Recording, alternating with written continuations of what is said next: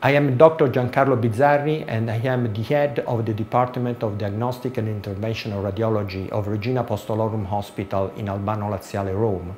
I have an internationally recognized expertise in minimal invasive treatment, not only limited to thermal ablation, such as laser, radiofrequency, microwave, and high-intensity focused ultrasound, but also in endovascular procedure. I spent part of my activity in pioneering innovative ultrasound-based techniques, such as extrahepatic image fusion, including prostate, neck, lung, and spine, with a remarkable number of publications on high impact factor journal and over 1,700 citations. I have been leading many educational programs in Italy, Europe, and China.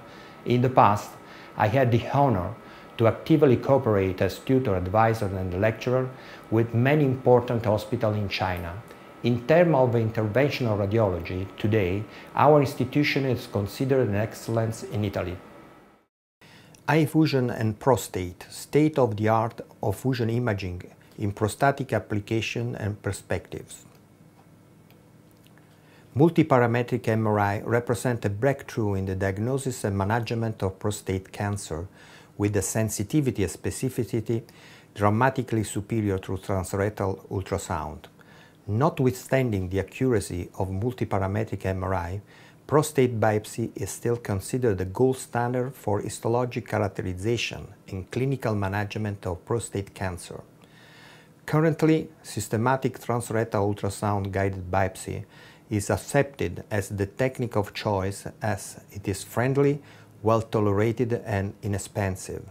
As it consists of a randomized sampling, the measure limits is represented by the possibility of missing clinically significant tumors, especially located in difficult prostatic area, and, on the other hand, the risk of overdiagnosis of clinical significant tumors or precancerous lesion.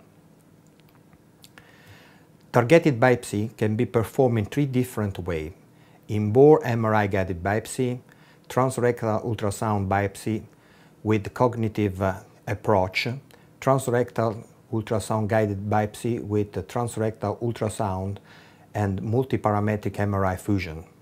At first sight, in-bore MRI-guided biopsy could appear the best solution, but we need to consider many disadvantages and limits.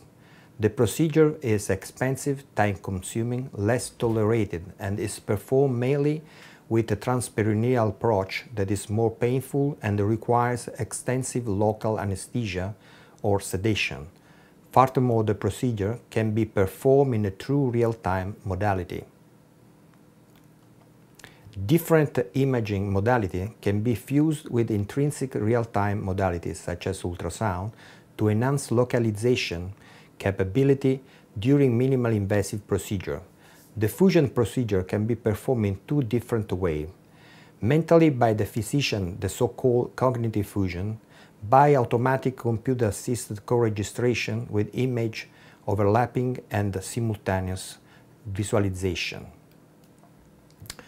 We enrolled 10 patients. All the patients had a preliminary multiparametric MRI or at least biparametric MRI performed within 1 month of the biopsy.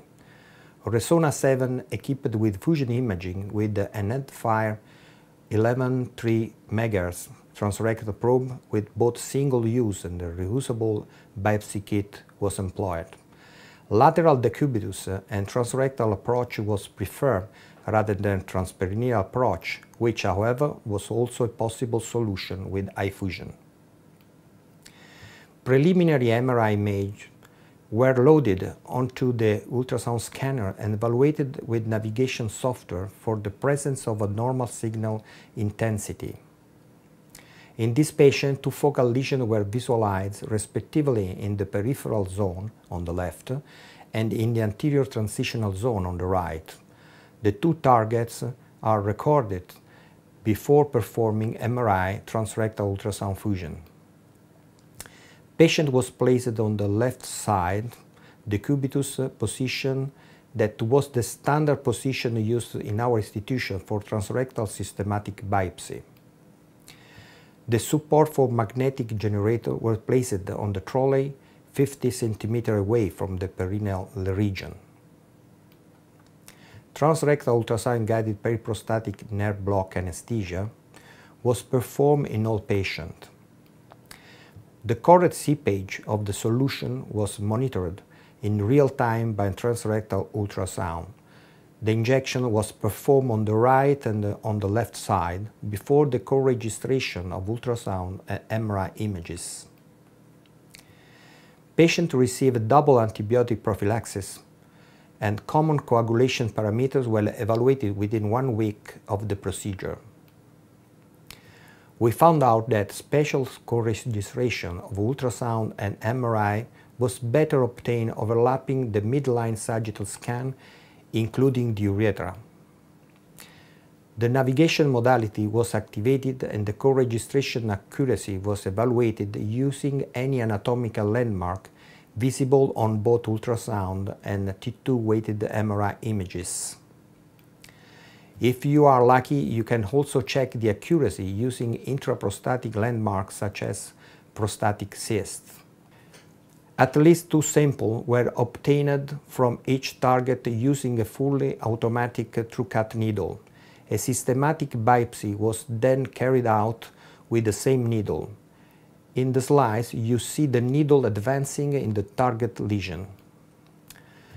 In the slides, the transrectal biopsy under transrectal ultrasound guidance with MRI co-registration is demonstrated. You can appreciate the good accuracy of the co-registration and again the needle in the target lesion.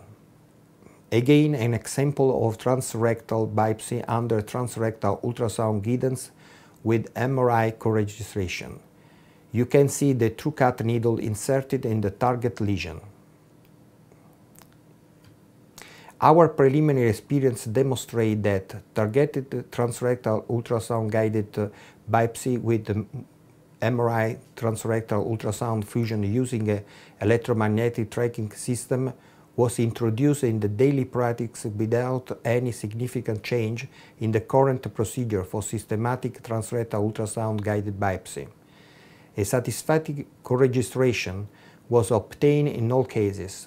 The time required for the transrectal MRI co-registration was in all cases less than 5 minutes, with an average of 3 minutes.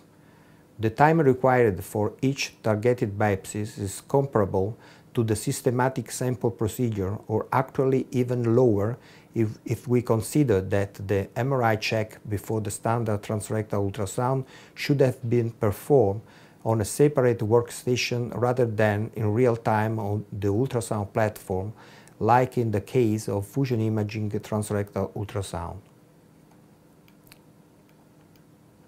In conclusion, transrectal ultrasound-guided biopsy with MRI transrectal ultrasound fusion can be easily integrated in the clinical practice. Without any doubt, this technique will become more and more available.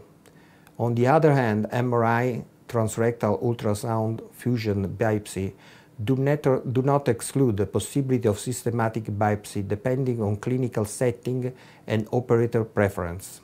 In this way, MRI transrectal ultrasound fusion approach appeared to be extremely flexible and more flexible than the inborn MRI-guided biopsy.